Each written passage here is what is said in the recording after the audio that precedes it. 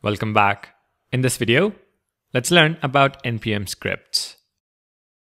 An NPM script is a convenient way to bundle common commands for use in a project. They are typically entered in the command line in order to do something with the application. NPM scripts are stored in a project's package.json file, giving access to everyone who has access to the code base. They also ensure that everyone is using the same command with the same options. Common use cases for NPM scripts include building your project, starting a dev server, compiling CSS, linting, minifying, etc.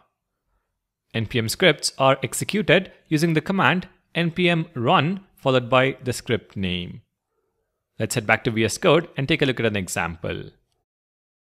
When we run the command npm init, it generates a scripts field in package.json. This contains a test script that just prints to the console, no test is specified. This is not so useful, so let's add one on our own.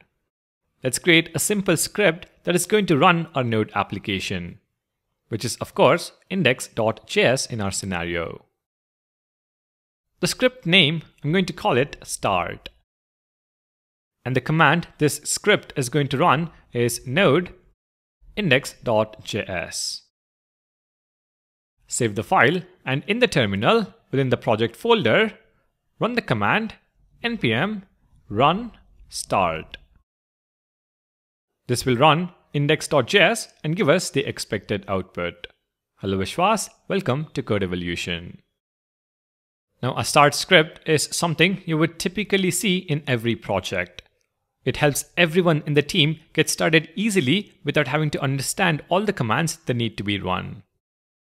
At the moment, it is just node index, but in an enterprise scale application, the start script might be a combination of several commands. But you, as a developer, always have to remember just one script: npm run start.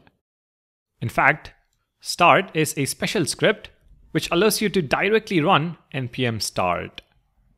You get back the same output.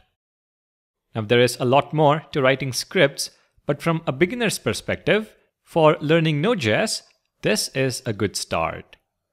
In the next video, let's understand how to publish a package to the npm registry.